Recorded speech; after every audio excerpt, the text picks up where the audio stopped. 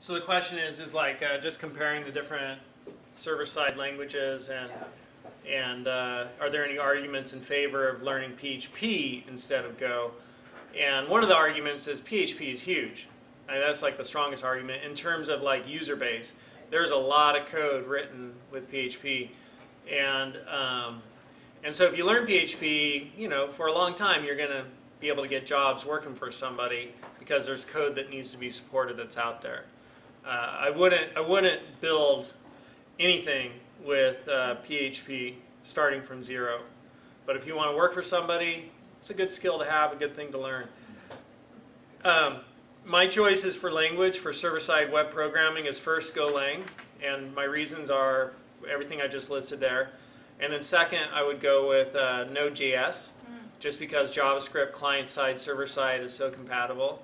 And then Node.js is, Go is twice as fast as Node, so Node is half as fast as Go. And just some of the ballpark metrics that I've seen.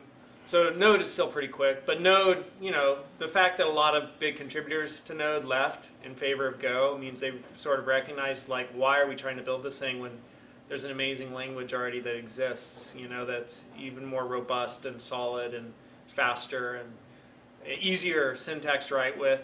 I've spoken with, you know, I'm a teacher, so I don't get to code professionally every day, but I've spoken with professional coders, and they've reflected to me on the challenges of doing server-side coding with JavaScript, how, you know, it can become callback hell is one of the phrases I remember one of them mentioning.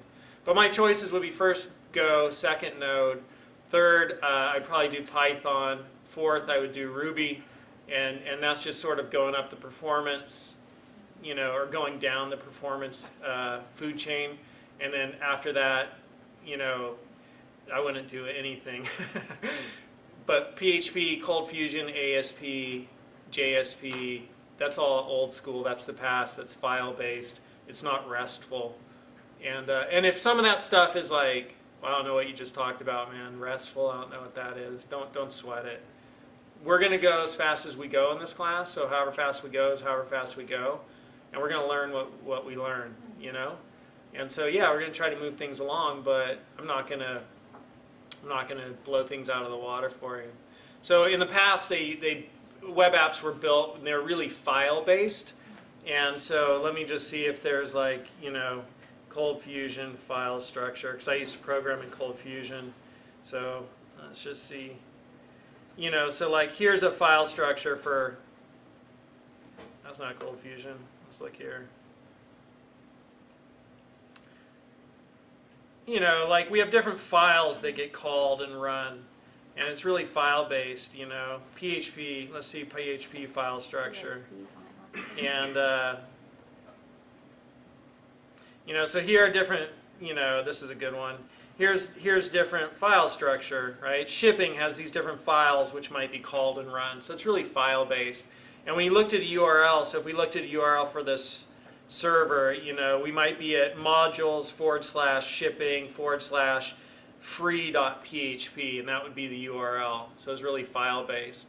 And RESTful applications, RESTful stands for Representational State Transfer. And it's kind of like this concept that state, even though the web is stateless, state is maintained, like there's state on the server, and we take that state and we move it to the client. And anyhow, it's a little bit long-winded, the entire RESTful thing, but one of the main things with RESTful is to have pretty URLs. And your URLs no longer refer to files on your file system. Instead, when somebody's at a certain URL, your server recognizes that URL and says, oh, hey, you know, somebody put in this URL, and it knows to run certain code, right? So instead of calling up a file at a path, it'll just be like, okay, that one is, you know, I'm going to run this chunk of code on my server, which isn't necessarily a file. It could be just a function inside a file. So those are my thoughts on different server-side languages. So when we program for the web, I'll just take a moment to talk about that. When we program for the web, client, server, web. That works. When we program for the web, you know, there's a server. Here's the internet, which is kind of weird because the server is actually in the internet, and the clients are actually all part of the internet. But this is just like the cables, the wires, other computers you go through to finally get to this computer, and so that's what's represented by that internet cloud. But you have clients and you have servers, and so servers where you host your website. And how many people are already aware of that? Raise your hand. All right, cool. And the way that that happens, and then clients are going there, right? So clients make requests, and then the server fulfills those requests and sends it back to the client. And those are just like, that's it. You know, it's like a request comes in, and it gets fulfilled, and then the server forgets about you.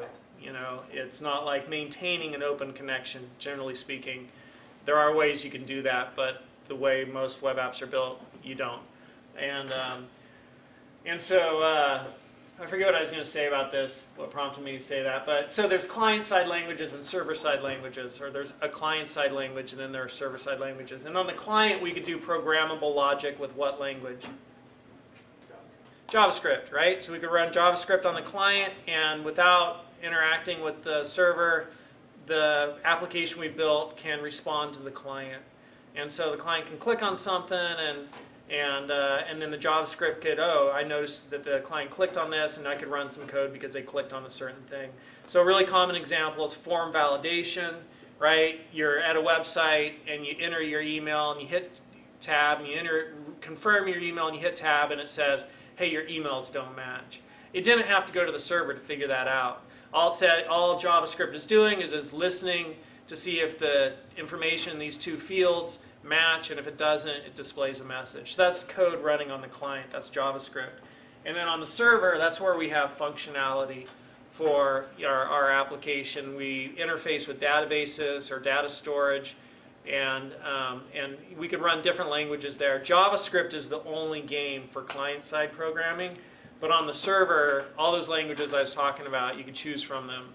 You could choose, right, Go, you could choose node.js, you could choose Ruby, you could choose Python, you could choose PHP, ASP, JSP, going back down the food chain. Cool.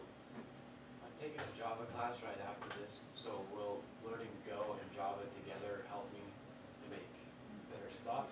So I would say drop Java, just because go deep, don't go wide. And Java is another outstanding language to learn, and nobody ever got fired for suggesting that we build this in Java, right? Well, that's probably not true, but you know, I mean, Java is an extremely popular language. Like when you look at the top languages in terms of employment, JavaScript's #1, and then Java and PHP are like 2 and 3. You know, so Java's fine, but Java also is clunky in terms of like the syntax, and it's got a lot of stutter, you know, and so if you're just learning to program, stay in here. We're going to have a lot more fun, and it's a much better language, and you're going to learn the fundamentals, and then in a year come back and do Java after you've played with this for a year, and so that's one argument, right? Or choose Java, and maybe don't do this one, because when you try to learn 2 languages, for me it's just like the stuff bleeds together. It's challenging. I was actually supposed to teach the Java class, but I said I can't do it because I got to focus on this.